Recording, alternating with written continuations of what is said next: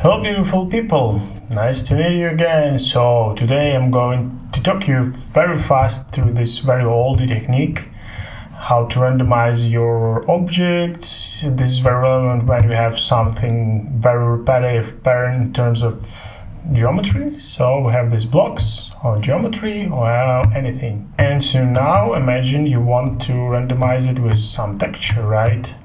So we have the same texture for each blocks. And here with only the material we could do it something like that. And of course I just want to remind you and myself how to do that, because this is not a unique technique, and this is relevant to basically any render engine. You could do it with Redshift, you could do it with Cinema 4D when you apply your cloner and apply some randomizer factor. But back to Houdini. So let's see what we got. So I have pretty much the geometry itself. I have a camera just to look through the camera and to have something to look at. Different materials, some simulation, some interest, camera position and whatsoever. 3 different lights, dome light to fill up the gaps, 2 lights to create this cross section, right? This is like a point of interest in our scene because we want to guide your eyes on the center. Okay, and then the render engine, render settings karma. I'm going to do it with Karma XPU, and the main idea behind that is that you want to assign some different random numbers for each piece from 0 to 1 in our example, because that is simpler. So for example, this one will be 0.1, 0.6, 0.8 or whatsoever. And the easiest way to do that is go back to your object, okay, where you create your object. This is a pretty simple one with UV materials, 1 block, copy that in one direction, copy that in another direction. And essentially what you could do is assign a connectivity node, which will give you the integer for every piece and for every related points to one piece. That will give the same number, so from 0 in this case to 399. And then this is just like post randomization based on this integer number, and I will create a custom attribute which is class random from class. This is a random function, will give you a random number from 0 to 1. This is exactly what we need, and if you want to visualize that, you could use your color node, rem from attribute, use your shift from 0 to 1. So now we have this pattern when every piece has different assignment in terms of shift. So one piece will go with this number and everything from 0 to 1. That's it for the preparation. Going back to our camera, and how would you use that? So create your material. I'm going with Karma, but you could do that the same with Arnold or Redshift again. This is relevant for every other scene. In Karma, for this point of this floor, I have basic setup, color, rough map, and normal, using a normal map. In this case, don't forget to use vector 3, because this is normal map and this is vector 3. And in order to use that here, you need to import this guy inside your shader network.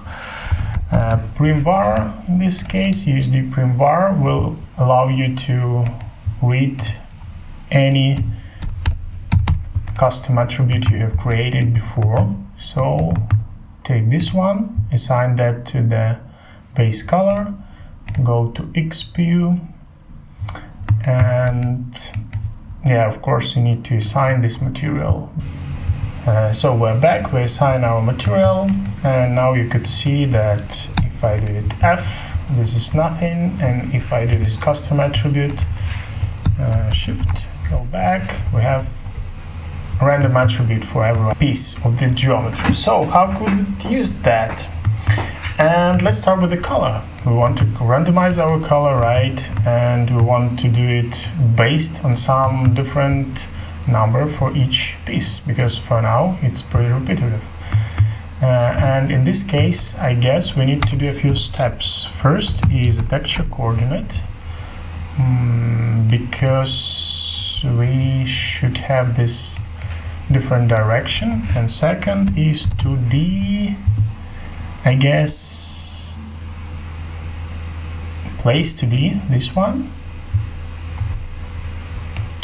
So let me connect this to the texture and connect this one to the texture coordinate in the color material itself. Texture coordinate and texture coordinate as well. And this will allow me to rotate our texture 90 degrees, so we have these beautiful lines up and down. Starting with the color, let's use color correction. Adjustment.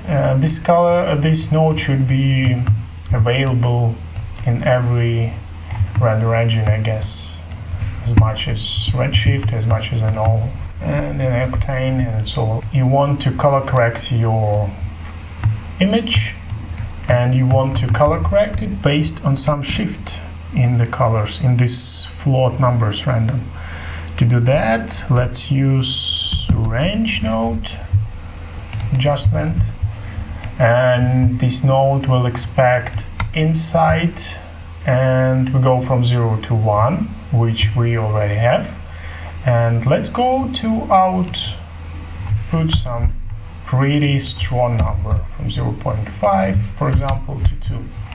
And this number will determine how much we change our saturation, gamma, lift, grain, contrast based on this piece. For example, let's start with the hue. So in this case, you could see that we change our hue, which is you could disconnect that and just quickly change that. See that this is from 0 to 1. This is like a color wheel, but in this case representing 0 to 1. And you could change that very subtle. For example, connect that to hue and change that from 0 to 0.1. So this way we have some variation in the color. Again, very subtle, maybe something like that, maybe even not noticeable, but you will notice that at the end. And so basically, again, the logic behind here is like you have your random number for each piece from 0 to 1, you plug that into the range, change range or fit range or whatsoever from 0 to 1, and you change that range from different set of numbers, right? From 0 to 1 or from 10 to 100, and this is up to you. And then you plug that into the correction node, or possibly you could plug that into the offset or scale. So let's do a few more just to visualize the possibility. Create another one range. Go to saturation. Saturation is going from 1. So in this case, we could use from 0.8 to be a little bit desaturated, and 1.1. So you have some colors going away, right? Again, probably you should label your node this.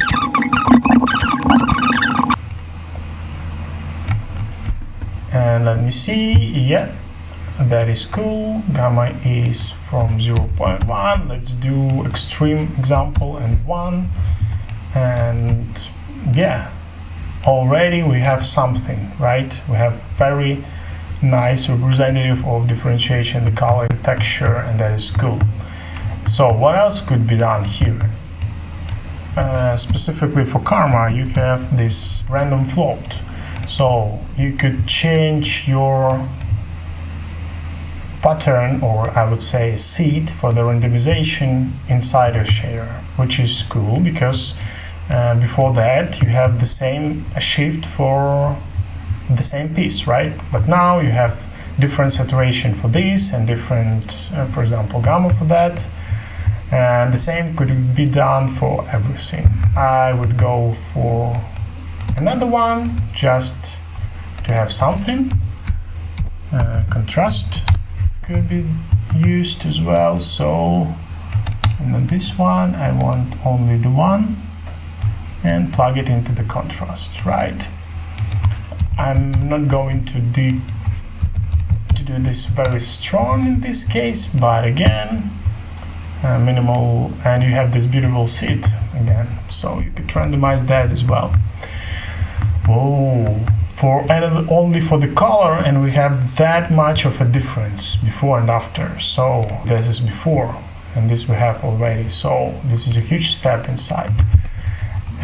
So another thing you could do is changing the projection itself, because now it's very repetitive and repeated every time. So I will skip this guy because this will interact our view. For now, we just want to see this tiled texture. Let's copy this guy. Let's copy this guy as well and see what you could do. Okay, so what could be done here is plug in your variation inside the offset, and you need to be aware that this could be done in any case, in any slot. And of course we have from 0 to 1 minimum and maximum. And let's do another range adjustment, because already we have something, but maybe you want to accelerate this effect and just have very different projection, right? And this is already cool. And we break the pattern already, so we could do it further. Let's see that we could, for example, change air rotation. If I repeat, in my case it's like 2D placement, but I could do that, for example, for the rotation, and I know that the value was 90. So let's do something from 85 to 95 or so. So we have this very light displacement that is not working pretty well, but at least you know that you could do that. A little bit of regression will help, right? I like that. Maybe from 0 to closer to 1, so pretty much is the default number. But you could see that basically only with the placement differentiation it already looks way better. And if we place the color correction node, that is cool. And now it's probably invisible that you have only one texture for one piece. So this is very oldie and cool technique, and I hope that is useful for you. Just a reminder that you could use that in any scenario, not just for the wood piece, but for example for grass, for different trees or whatsoever. Every time you have the repetitive pattern of geometry, you could use this with only one material network. So take care, and again, we'll see you back when the world come into reality. And I think I will be back like a Terminator, right? Okay, take care and bye bye.